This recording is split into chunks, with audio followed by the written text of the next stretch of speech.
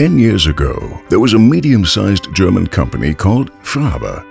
Back then, this company was known for craftsmanship and technology competence, individually developing and producing high-tech products. Today, FRABA has a fully industrialized production system with over 300,000 different products. They changed their business model into mass customization. See how an idea became reality and learn what is needed to transform all relevant aspects of a company. We will take you to the FRABA Posital site in Poland so you can understand what the digitization of the supply chain really means. Then, we will look at the theory behind this transformation and link this case to the core principles of Industry 4.0.